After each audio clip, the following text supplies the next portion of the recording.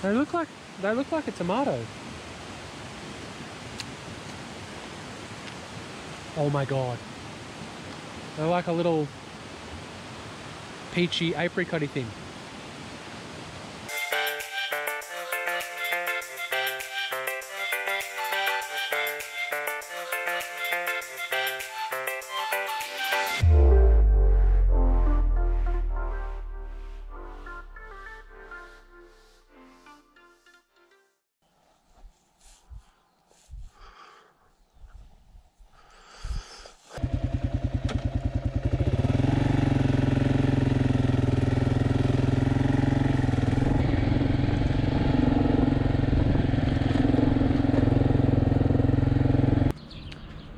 Hello, everyone.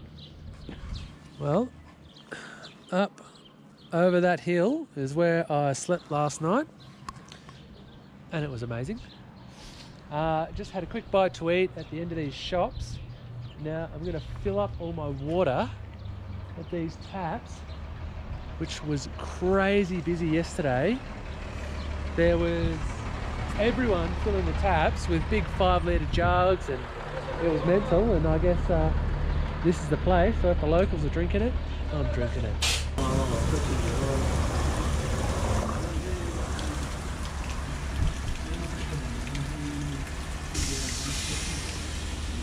Oh, it's really cold.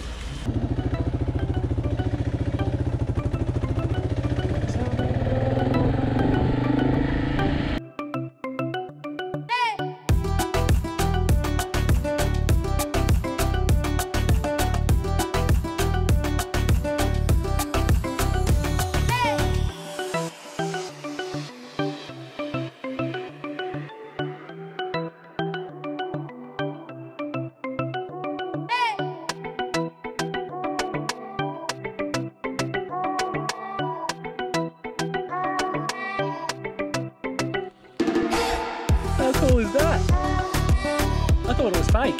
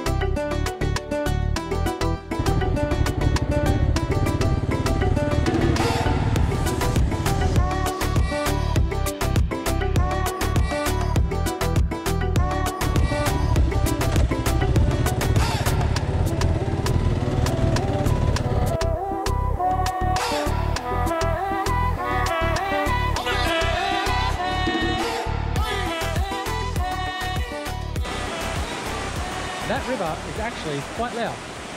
Fortunately, I got some custom-made earplugs made when I was back in Australia, so that's not going to be a problem. Speaking of problems, I was coming down the road today and I lost all use of my rear brake. It was a really fun experience.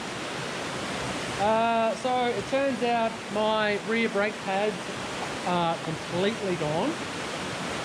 I was very fastidious on checking the front pads, but I was unaware on how much quicker the rear pads wore away compared to the front. Definitely learned that lesson. What I have done now is I've actually swapped the front pads for the rear pads, so I at least have rear brake, because rear brake's better than front brake. I'll camp tonight. I'll get up early tomorrow, get to the nearest village, start looking for brake pads. The next 50k's tomorrow is going to be fun though. That being said, there's no point worrying about it. So, that was a car. So I might as well go a bit of an exploration, and I have found this.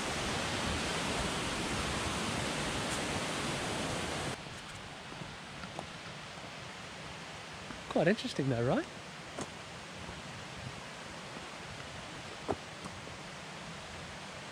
Are these plums? Is this a plum tree? Because what they do here is they eat them when they're small and green like this.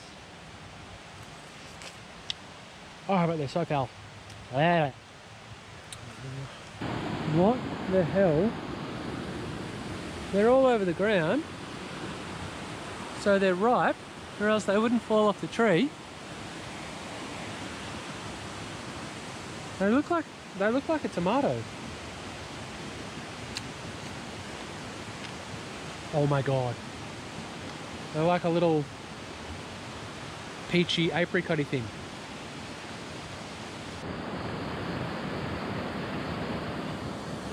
Absolutely no idea.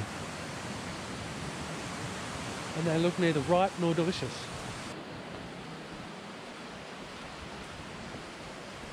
Now this is interesting.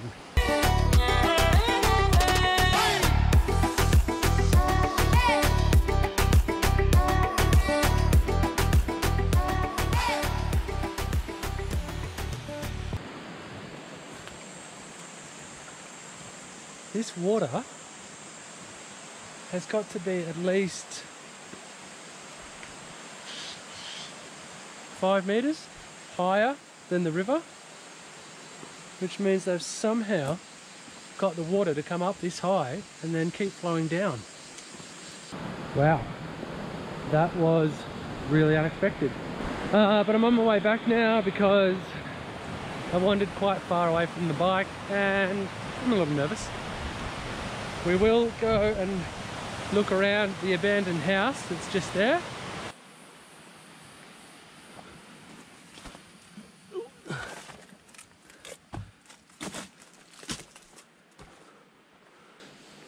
Well, it's an old mill or something.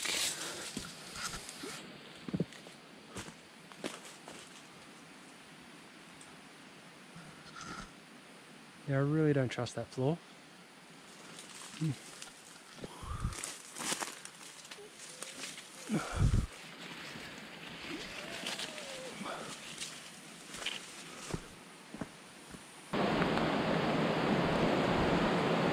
Well,